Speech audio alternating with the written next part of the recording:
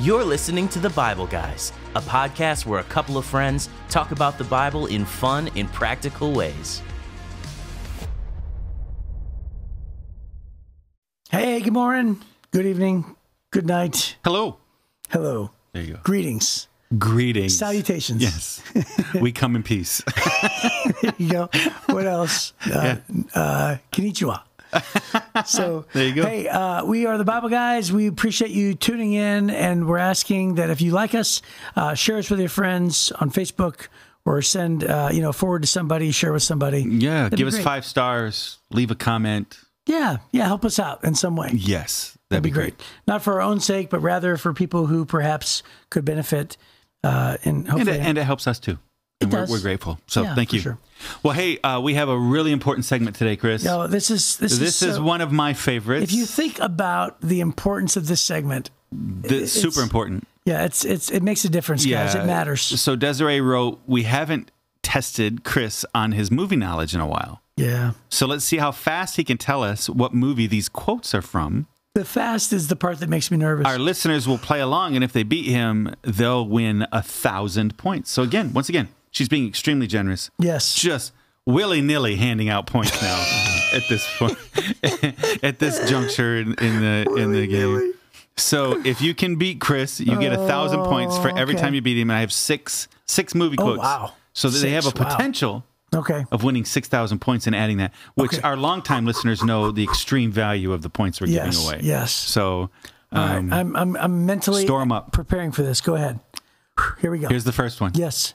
I am serious, and don't call me Shirley. Airplane. Good That was easy. It was very easy. Okay. By the way, it was like 1977. So you have to be pretty old to catch that one. I'm just a regular guy with a regular job. I got nothing special about me. I'm just an average guy. I think that's Vince Vaughn who said that. Is it The Breakup? Nope. But I do think it's Vince Vaughn. Say it again, please. I'm just a regular guy with a regular job. I got nothing special about me. I'm just an average guy. I can picture Vince Vaughn. It's a movie classic. I can picture Vince Vaughn saying this. Maybe one of his most important characters. Oh, is it Dodgeball? Yes. Yes. I did get it. You got it. Yes. But you were digging deep. Well, I was trying to think of all the classic Vince Vaughn movies. Yes. And but for some reason I was thinking serious movies. I was thinking The Couple's Retreat. And I was thinking Breakup. I don't know why. Okay. Yeah. All right. Well, hey, you left the door open for somebody to get 1,000 points there. I was also thinking Wedding Crashers. Somebody was screaming right now at the. They were going Dodgeball. That's right. Okay, here's another one. So I definitely it's a lost that one. short one. Okay, here we go. It's not a tumor. Oh, Kindergarten Cop. It's not a tumor. That's great. It's such a great quote. Okay. I'm not a smart man, but I know what love is. Love is Forrest Gump. Okay, there you go. Oh, you paused. Yeah. Yeah. So I was trying to finish the quote. Yeah, people could have gotten points off the last two. I know what love is. There you go. I'm in a glass case of emotion. Anchorman. Yeah. I'm in a glass case of emotion. It was one of the best lines in the whole thing. He's in the phone booth. Right? Yes. Yeah. And he drinks the milk and he goes, milk was such a bad choice. It's running down his beard. It's so good. A queen is never late. Everyone else is simply early. Oh, Princess Diaries 2. Yes. Princess Diaries 2. Because you looked at the royal engagement. Yes. You looked at me funny. Yes. So it wasn't really 2? Yes, it was. Huh. According to Desiree, which she's never wrong, by the way. The Princess Diaries 2 royal engagement is where that quote came from. So you left the door open for about 3,000 points today. I think so too. Yeah, I hope some of our listeners just really rack them up. Save them. There's going to be a day. Yeah. There's going to be a day when you're going to bring your 50,000 points in and cash them in for some amazing experience. And you have to prove. You have to prove. So I hope you're keeping logs. Yeah. Maybe send an email to Des and ask for a receipt. Yeah, there you go. Yeah. Like a Chuck E. Cheese printout. or Dave & Buster's. But you're just going to give tickets. You're going to just get these big rolls of tickets. You walk into our store. What can I get for 50,000 points. These chiclets. Right. And a handshake. But not including the erasers. That's so great. That's a movie quote too. You worked at you worked at Chuck E. Cheese. I did, yeah. Yes. Did you pass out prizes? No, I was the rat. You were Chucky. Yeah, I was Chucky, yeah. And I was a cook too. But yeah, and I worked the game room too. And clean up, but I never did the prizes. You never got to do prizes? Never did the prizes, no. Yeah, they know. You'd be hooking all your friends up with prizes. Yeah, that's probably why. so. Yeah. Well, to be honest, want a confession? Yes. I have a couple seconds here. Okay. So back in the day, before you used to put your tickets in like a machine, now they have a ticket machine that gobbles your tickets up, right? Well, back in the day, you would bring them up to the desk, and they would literally physically count them and then throw them in the trash can. So at the end of and there's like a 5-gallon trash can, right? So at the end of like the month, you would have this massive trash can. 10,000 with tickets. 10,000 tickets. So it was my job to take the trash out. So I bagged this up, and I'm like, oh my gosh! I'm like, there's like a bag with like all these tickets. You couldn't imagine how big this bag was. Now, I didn't have any intention of using them, right? But I just thought I'm going to save these for like a prank or something. And I actually never had any intention. I promise I didn't. Yeah. But I remember opening my trunk. I had a huge Chevelle, so massive trunk. You can fit like at least 6 bodies back there. And I opened up the trunk, and I threw this huge trash bag full of tickets. Okay, and then I did it again, and then I did it again. I had 3 massive amounts of these tickets. And my goal was to play a prank on my youth pastor to fill his office with these tickets, right? And then all of a sudden, one day, as I was working in the game room, all of a sudden a worker comes running in to the game room and goes, "Did you hear?" And I said, "What?" "There's this lady that has come in with buckets and buckets and buckets and buckets of tickets. And she just dumps them on the calendar, and they're she actually counted them by 100, and she wrapped them up with electrical tape, and she just dumps all these bricks down, and she's buying out the entire store. She's like, everything expensive. I want that, I want that, I want that. And she literally cleared out the entire store. I'm like, what is going on? I'm like, really? Yeah, she said she's been saving up for like 10 years. I'm like, are you kidding me? I turn the corner, and it's my mom. My mom, without asking me, had gone into my trunk. You have such a weird life, Chris. And had seen these tickets. Your mom's hustling Chuck E. Cheese? Yes. My mom, who brought my 2 nieces, Erica and Ashley, and brought them there and said, "Honey, what do you want?" And just literally bought out, you know how like they have drones for like 10,000 tickets or whatever. And she's like, "I want that, I want that, I want that." She bought out the entire store. And she literally didn't even tell me. Wow. And then finally I was like, "Do not say that you're my relative. Do not say, because I'll get fired." Right. Immediately. Right. And then Eric and Ashley are coming up to me. They're like 6 years old. "Uncle Chris." I'm like, do not come this way. Well, I think the lesson we learned there is that you probably never actually had a career in working for Brinks trucks. Picking up money, dropping money off at the banks and stuff like that. Yeah. He's like, "I didn't intend to take it. I just was keeping it in my trunk for a while." I was. Yeah. I was not planning on using it. Okay. Wow. Yes. What a story. Isn't that funny? Yep. There it is. There you go. There you go. Well, there you go. Okay. Well, through the stories of all the judges, and we're not finished with the judges yet, but through the stories. Well, we're finished with the book of Judges. Right. There is a kind of a moment where we pause and they tell the story of some people who lived during the time of the judges. They're not judges, but the people who lived during the story. And it's one of the most beautiful stories. It's ultimately a picture of Jesus in our lives and a key relative of King David and Jesus. So it's kind of neat.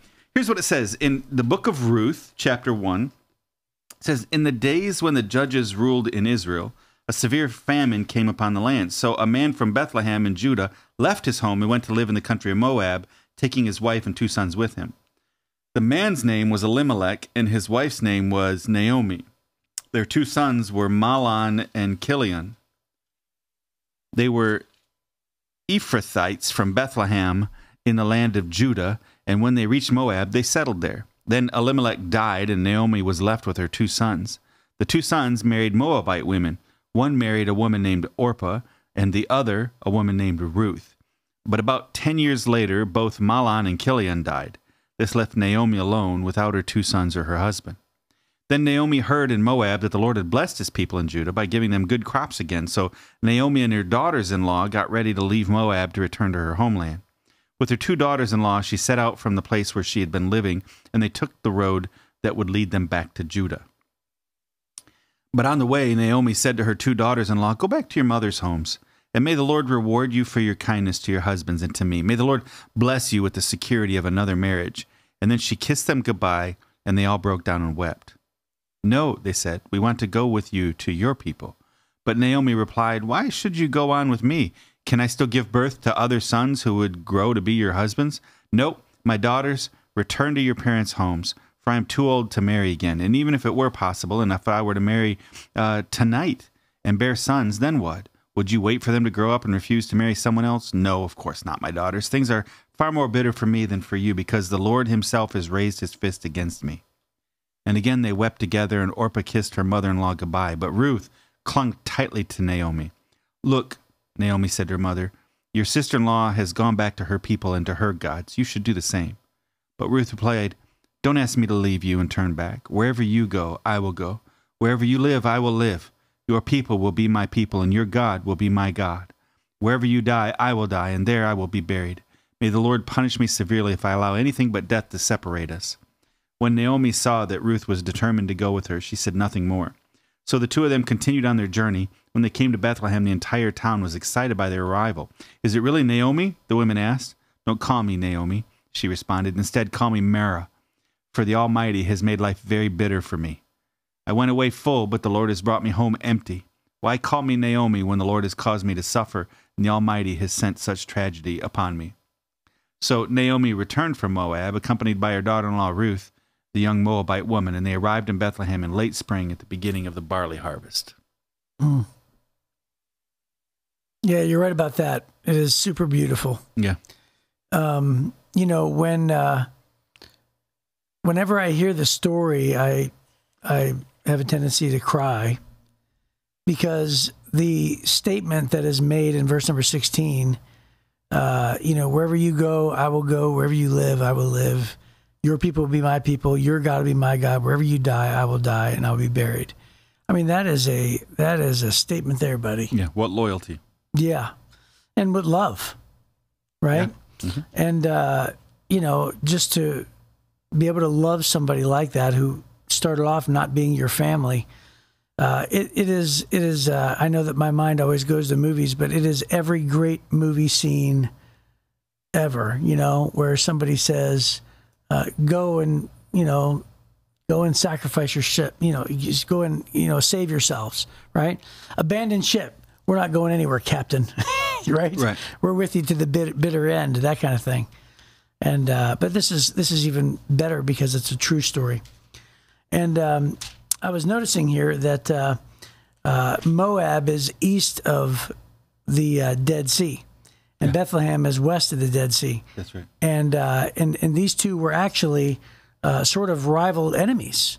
And so it says that they were called Ephraimites. What is it?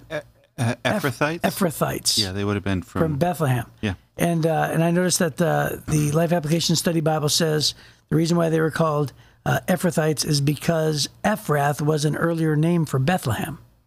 I didn't know that. I didn't know that. Yeah. Yeah. And it also said that the people of Moab oppressed the people of Bethlehem, which means that there was a tension between those two people, which means that the famine must have been quite severe in order for those people to have even been together in the first place. Yeah. Wow. Isn't that crazy? Yeah. There's a note here also that mentions that friendly relations with the Moabites were discouraged in Deuteronomy chapter 2. But they probably weren't forbidden because the Moabites lived outside of the Promised Land, right? So it would have been okay, maybe, legally to go, but practically they were antagonistic towards each other. Also, in the law, the Moabites were not allowed to worship in the tabernacle because they had made difficulty for the people of Israel before they'd crossed over in the Promised Land. And so This is a group that is not on best terms with God or with Israel, but it's interesting. The note says this. The note says, what's interesting is, ironically, it was Ruth, a Moabite, whom God used as an example of genuine spiritual character. This shows just how bleak life had become in Israel during those days. Isn't that interesting? So this Moabite woman, and I mentioned that this is going to be, the story of Ruth is a story of Jesus and us. It's really a beautiful picture. Eventually, Ruth becomes a part of Jesus' family, which is really incredible. Lineage. But she's a Moabite woman, and Right. So it's a really incredible story. It's an amazing thing when you think about the lineage of Jesus, and you would expect, when Jesus was born, and when what is it, Matthew and is it Luke? Who lays out the lineages? Matthew and Luke. Yeah, Matthew and Luke. Yep. You would expect when you read the lineages, for that to be prepared, and recorded so accurately, you would think that there'd be like a proud heritage, with this great intention, with, spirituality and perfection and all these different things, and they were related to this righteous person, and yet you have, people in there that were, imperfect people. You had people in there that were, great people, but at the same time, they were, people who were absolutely, wasn't Rahab included? Yeah.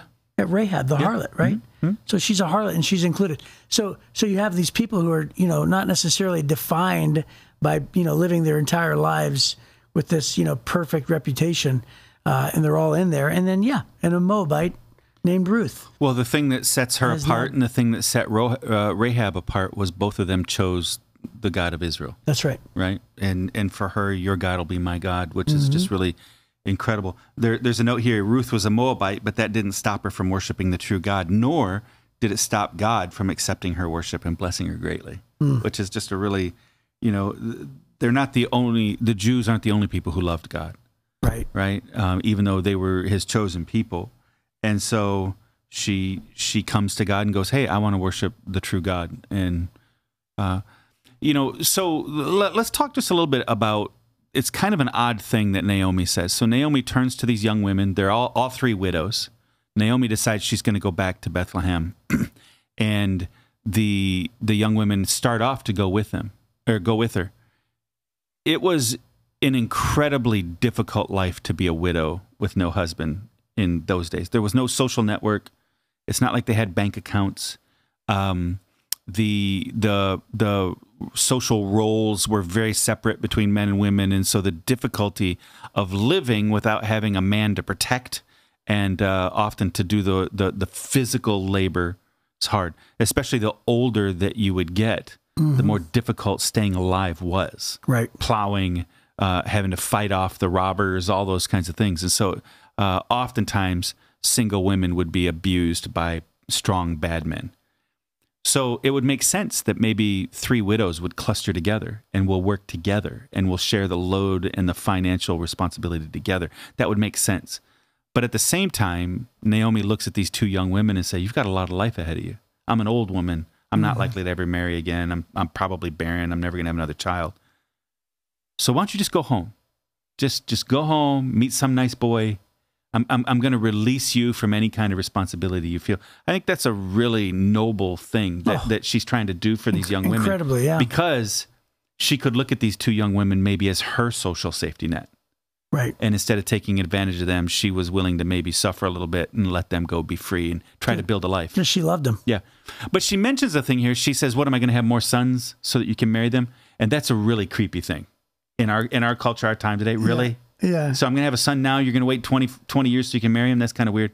But what she's referring to there is there was a custom in their day, a law among the Jews, that a brother was responsible to take the widow of his brother into his home and provide for her and take care of her. That was the social thing. And so if you read that, and it seems weird what she's saying, she's not talking about pedophilia. She's talking about this law that required that a brother would provide for the widow of his own brother. Right. That's what you're talking about. And so she's being absurd. She's not suggesting it. She's being absurd about it, is what she's doing. And she could have been, in her absurdity, not suggesting that they marry underage children, but even referring to a grown man. Hey, what are you going to do? Wait till he's 30? Right.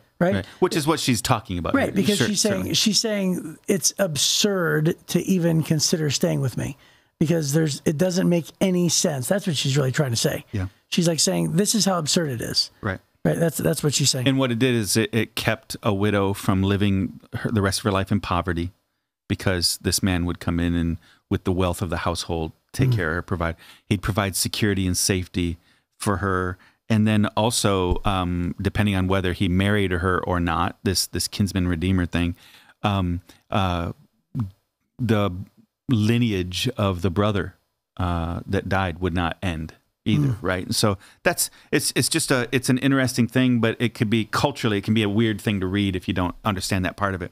So then I think it's just, Ruth goes, your God is going to be my God. I'm going to live where you live. I'm not leaving. Loyalty, there's not enough can be said about that kind of loyalty and commitment to another person. It's really phenomenal. But then the sadness that is in Naomi, she even changes her name when she gets home. And it goes, I just feel, my life has been so hard. I left secure and I'm returning with nothing. I left with all my hopes and dreams and I'm coming back with nothing. And she kind of had lost sight, I think, of all of the relationships that she had, the resources she had in her relationship with Ruth and with God. And, I think maybe some of our listeners have lived such a hard life and struggled with this bitterness, but God makes a really beautiful story out of this brokenness, and that's what we're going to see here. Yep. So hopefully, even if you feel like you're in a bitter time today, lean into God, and God will provide as He does in the rest of the story. So I'm looking forward to unpacking the rest of it. Sounds great. All right, we'll see you next time, hopefully, for that on the Bible Guys.